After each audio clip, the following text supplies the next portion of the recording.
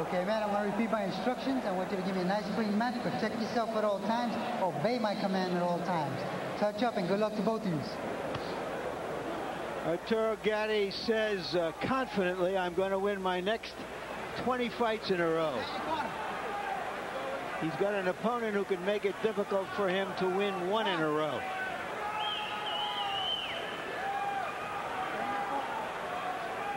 In your corner. Gatti looked absolutely starched to the bone yesterday. It's a different look as he gets into the ring tonight with 19 pounds of hydration having been put into his body. Gamache says Gatti's lifestyle, the way he trains, the way he brings himself to a fight, must catch up to him as his career goes on. He says, hey, I may be older, but I know that I've taken better care of myself than Arturo has. Gatti starting out with a good jab, trying to find the range. Because Gamache is making certain that he keeps the distance for a few rounds. Gamache sneaks in a left hook counter, and Gatti fires a right hand and a wide left to the body. The barometer on Gatti's commitment to going back to a boxing style will be how long is it before he dispenses with the jab, because in his most exciting fights, Arturo has wasted very little time in getting into a toe-to-toe position, squaring his shoulders up and just trading shots with his opponents.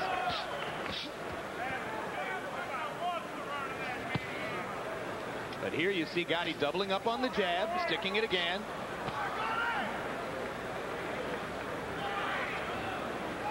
Gamache trying to pick his spots and flurry. When Gatti stops punching, there's a solid right-hand lead down the pipe by Gatti. Gamache, he's ahead on the experience. He's been around for a long time, so he's not going to be intimidated by the moment. If you're going to beat him, you're going to have to physically beat him up. I'll tell you how long, George. In 1978, as a 12-year-old amateur, he fought on a card with Marvin Hagler, who was fighting professionally.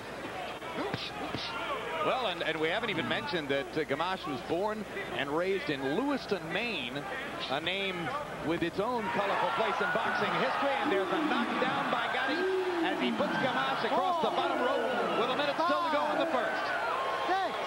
Gamache is wobbly. Hey, step to me, step to me. And Thunder Gatti closes in, hoping to finish, and Gamache lands a blistering left hook. The left hook by Gamache momentarily stopped Gatti in his tracks. He's trying to pull a Gatti. Oh, there's a big left hook by Gatti, and the body punch set it up. And Joey Gamache looks very wobbly now with 30 seconds still to go in the round. 3 knockdown rule is in effect in New York State. One more knockdown and this will be over. Hold on, you better hold on. Gamache punching back, but giving Gatti a chance to land. Gamache almost went down. That would have been the end of it. And now Gatti's glove touches the canvas, but instead of rules of a slip, not a knockdown, looks like Gamache is going to make it out of the round. And Gatti landed one more left hook for good measure well after the bell sounded. And Gamache staggers toward the wrong corner. And Gatti gets warned by the referee. Relax. How you feel, champ? Good. You know where you're at? Yeah. Huh? You know, fight. All right. You know where you are? Yeah, he knows where you're at. The Gatti fight. Okay. You can help him fight.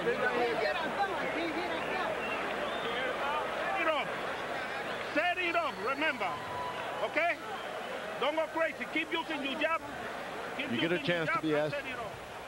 There's the first knockdown. This long right hand as Gatti moves backward, hitting him oddly on the right side of his face as he turned away. Still the first knockdown. This is usually the kind of action we see from Gatti in the last round of a fight, not the first round. And when the doctor asked Gamache if he knew where he was, he said, I'm in the garden. It's a Gatti fight. Those were the right answers. Good enough to keep Gamache in the fight for the second round. Round 1 was huge for Gatti. 36 out of 73, 26 out of 43 power shots, several damaging left hooks. this night is because of the reach. Gatti is able to land these right hands from a distance, even at Cook for reaching. He's also looks so much bigger than he does. Yeah, I mean, he's got a 15-pound weight advantage. Every time he lands a shot, it's abundantly clear. Benji Esteves isn't going to bother with a count here, as Gamache's eyes were closed before he hit the canvas.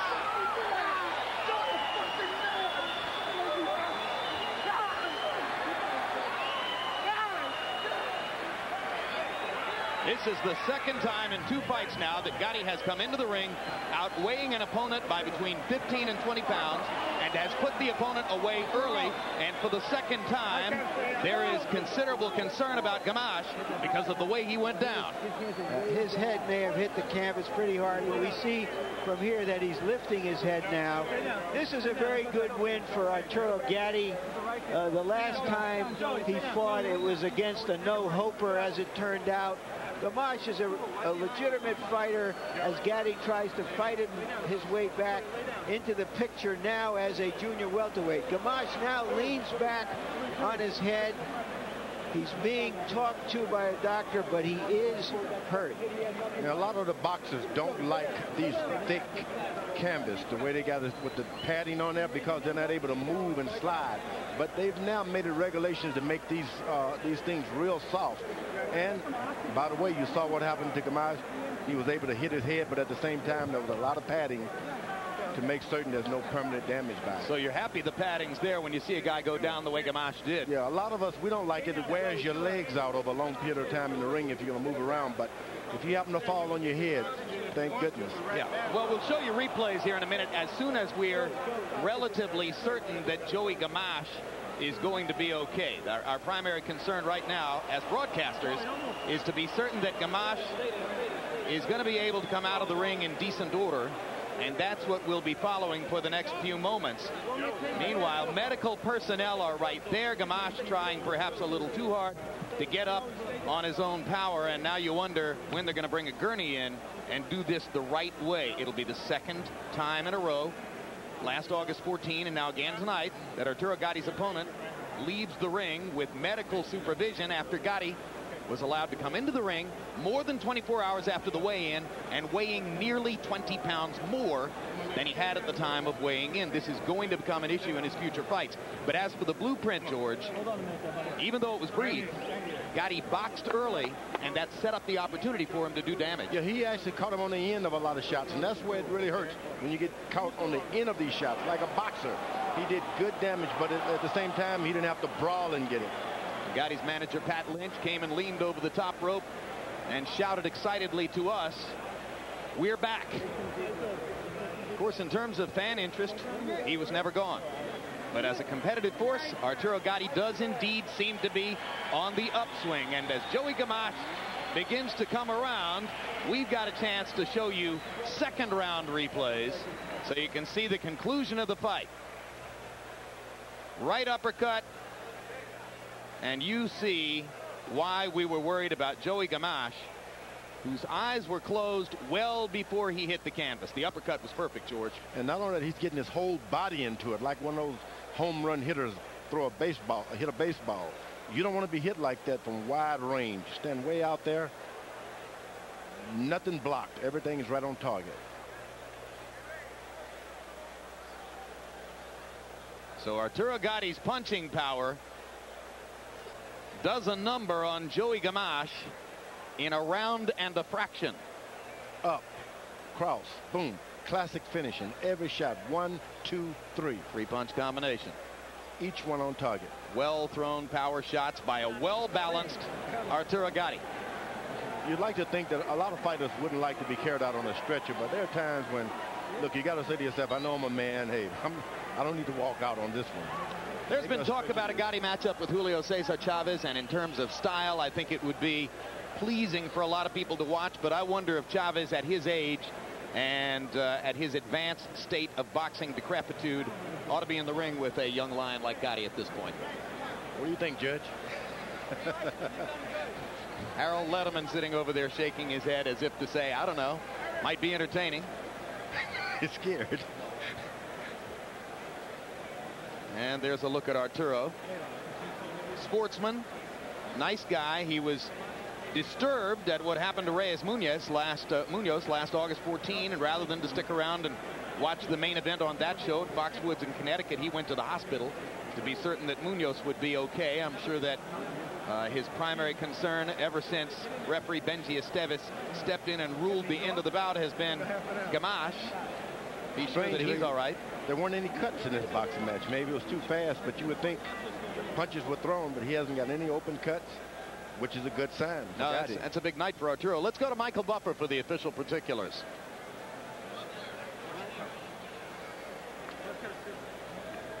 Michael, they threw it.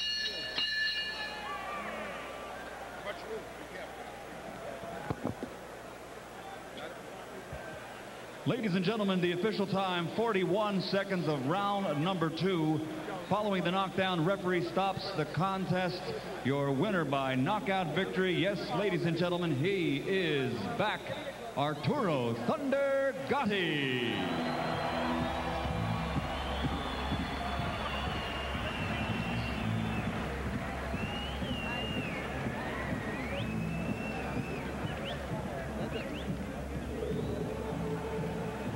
And now let's go up to Larry Merchant in the ring with the winner. All right, Jim, first let me report that Joey Gamache is up, walking around. The doctor asked him a series of questions, which he responded to correctly. He's drinking some water now. Seems to be all right. But Arturo, after congratulating you for the second straight time, you've had a little bit of a scare in the ring, haven't you, after Reyes Munoz? Well, the first fight with Reyes Munoz was, it was kind of scary, but, he's all right. But Joey Gamache is fine now. He's up.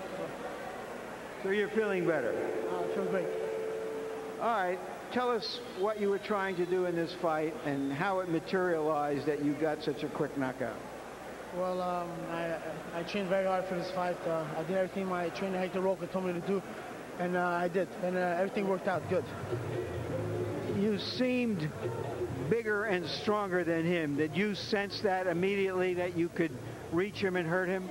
Well, after the first round, I knew right away I was much stronger than him. And like I did, I stuck the jab at him, and that's what opened the opportunity for me to knock him out. Are you satisfied that you went about this in the way that you had hoped to, by being a boxer, puncher, rather than a brawler? Well, definitely, it feels good to win in a knockout. It's my second fight back. I won in a knockout, and it feels good that I'm going out, and hopefully I can fight again in April. What are your goals that are foreseeable right now? Well, for me, it's to fight hopefully the 29th and in April, and hopefully fight for a world title in November. Who would you like to fight? Costa Azul, if it's possible, at 140. And you feel, coming up from 130 where you won your first title, you feel that you're strong enough to compete with the 140-pounders? Definitely, at 140, I feel great. And another 2-3 fights like this, I'll be ready for a world title. Explain one thing to us. You said you had been in shape or close to this weight for some time, and yet you still put on 19 pounds in 27 hours. Do you have any idea why? I have no idea, but it looks better. It's like I'm heavy, but that's not bloated. I don't feel bloated, and I was fast tonight. So it's a good 19 pounds. Welcome back. Thank you. That's what we'll be following for the next few moments. Meanwhile, medical personnel are right there. Gamache trying perhaps a little too hard to get up on his own power, and now you wonder when they're going to bring a gurney in and do this the right way. It'll be the second time in a row, last August 14 and now again tonight, that Arturo Gatti's opponent leaves the ring with medical supervision after Gatti was allowed to come into the ring more than 24 hours after the weigh-in and weighing nearly 20 pounds more than he had at the time of weighing in. This is going to become an issue in his future fights. But as for the blueprint, George, even though it was brief, Gatti boxed early, and that set up the opportunity for him to do damage. Yeah, he actually caught him on the end of a lot of shots, and that's where it really hurts, when you get caught on the end of these shots, like a boxer. He did good damage, but at the same time, he didn't have to brawl and get it. Gatti's manager, Pat Lynch, came and leaned over the top rope and shouted excitedly to us we're back. Of course, in terms of fan interest, he was never gone. But as a competitive force, Arturo Gatti does indeed seem to be on the upswing. And as Joey Gamache begins to come around, we've got a chance to show you second round replays so you can see the conclusion of the fight. Right uppercut, and you see why we were worried about Joey Gamache, whose eyes were closed well before he hit the canvas. The uppercut was perfect, George. And not only that, he's getting his whole body into it, like one of those home run hitters hit a baseball. You don't want to be hit like that from wide range. Stand way out there. Nothing blocked. Everything is right on target. So Arturo Gatti's punching power does a number on Joey Gamache in a round and a fraction. Up, cross, boom. Classic finishing. Every shot. 1, 2, 3. Three-punch combination. Each one on target. Well-thrown power shots by a well-balanced Arturo Gatti. You'd like to think that a lot of fighters wouldn't like to be carried out on a stretcher, but there are times when, look, you got to say to yourself, I know I'm a man. Hey, I don't need to walk out on this one. There's been talk about a Gatti matchup with Julio Cesar Chavez, and in terms of style, I think it would be pleasing. Good enough to keep Gamache in the fight for the second round. Round one was huge for Gatti. 36 out of 73, 26 out of 43 power shots, several damaging left hooks. This night is because of the reach. Gatti is able to land these right hands from a distance, even at hook for reaching. He's also looks so much bigger than he does. Yeah, I mean, he's got a 15-pound weight advantage. Every time he lands a shot, it's abundantly clear. Benji Esteves isn't going to bother with a count here, as Gamache's eyes were closed before he hit the canvas.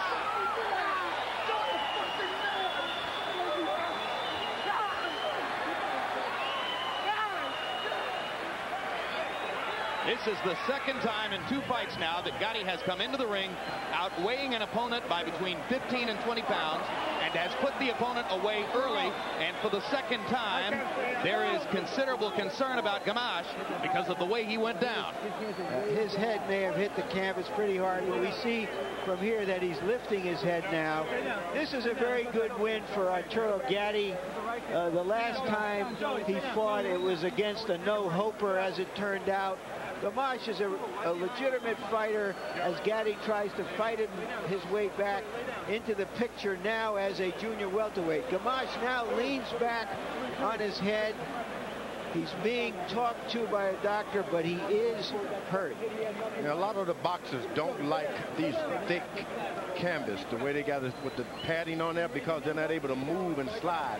But they've now made it regulations to make these things real soft.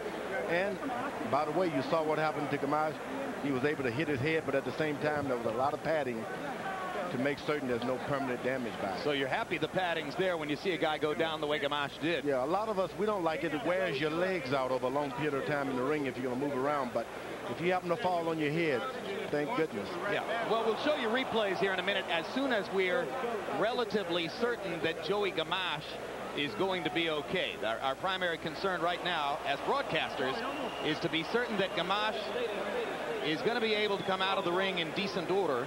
And that for a lot of people to watch, but I wonder if Chavez at his age and at his advanced state of boxing decrepitude ought to be in the ring with a young lion like Gatti at this point. What do you think, Judge? Harold Letterman sitting over there shaking his head as if to say, I don't know, might be entertaining. He's scared. And there's a look at Arturo. Sportsman, nice guy. He was disturbed at what happened to Reyes Munoz last August 14, and rather than to stick around and watch the main event on that show at Foxwoods in Connecticut, he went to the hospital to be certain that Munoz would be okay. I'm sure that his primary concern ever since referee Benji Esteves stepped in and ruled the end of the bout has been Gamache. Be sure that he's all right. There weren't any cuts in this boxing match. Maybe it was too fast, but you would think punches were thrown, but he hasn't got any open cuts, which is a good sign. No, that's a big night for Arturo. Let's go to Michael Buffer for the official particulars.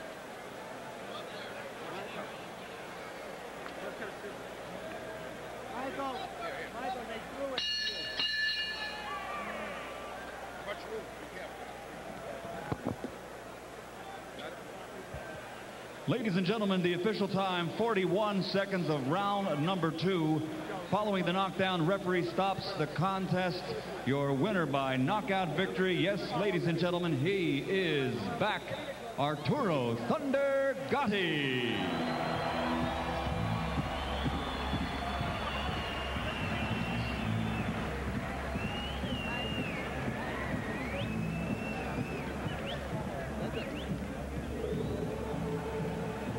And now let's go up to Larry Merchant in the ring with the winner. All right, Jim, first let me report that Joey Gamache is up walking around. The doctor asked him a series of questions which he responded to correctly. He's drinking some water now. Seems to be all right. But Arturo, after congratulating you for the second straight time, you've had a little bit of a scare in the ring, haven't you, after Reyes-Munoz? Well, the first fight with Reyes-Munoz was, it was kind of scary, but... Well, and we haven't even mentioned that Gamache was born and raised in Lewiston, Maine, a name with its own colorful place in boxing history. And there's a knockdown by Gatti as he puts Gamache across the bottom rope with a minute still to go in the first. Gamache is wobbly. Hey, step to me, step to me. And Thunder Gatti closes in, hoping to finish, and Gamache lands a blistering left hook. The left hook by Gamache momentarily stopped Gatti in his tracks.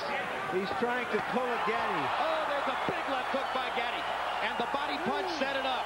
And Joey Gamache looks very wobbly now with 30 seconds still to go in the round. 3 knockdown rule is in effect in New York State. One more knockdown and this will be over. Hold on. You better hold on.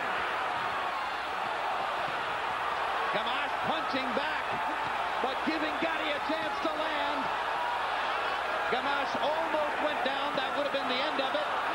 And now Gatti's glove touches the canvas, but Esteban rules it a slip, not a knockdown.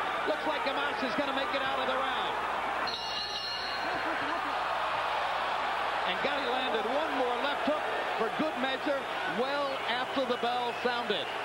And Gamache staggers toward the wrong corner. And Gatti gets warned by the referee. Relax. How you feel, champ? Good. You know where you're at? Yeah. Huh? You know, fight.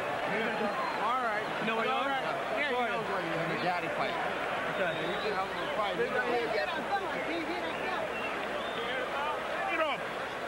Set it up, remember. Okay? Don't go crazy. Keep using your jab. You get a chance to be asked. There's the first knockdown. This long right hand as Gatti moves backward, hitting him oddly on the right side of his face as he turned away. Still the first knockdown. This is usually the kind of action we see from Gatti in the last round of a fight, not the first round. And when the doctor asked Gamache if he knew where he was, he said, "I'm in the garden. It's a Gatti fight." Those were the right answers.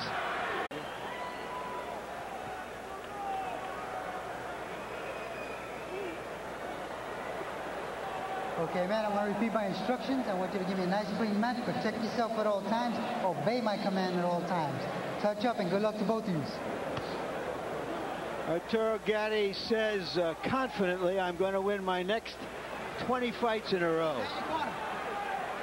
He's got an opponent who can make it difficult for him to win one in a row.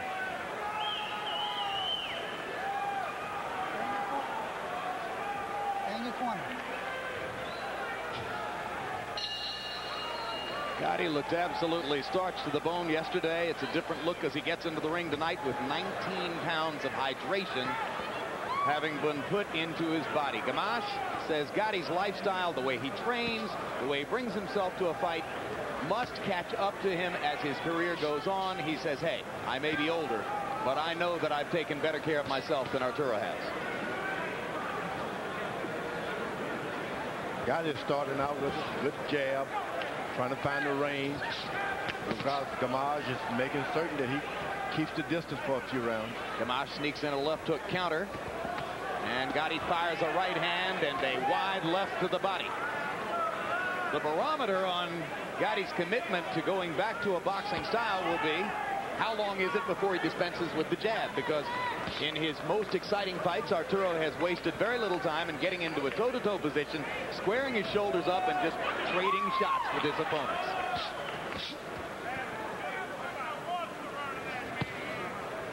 But here you see Gatti doubling up on the jab, sticking it again.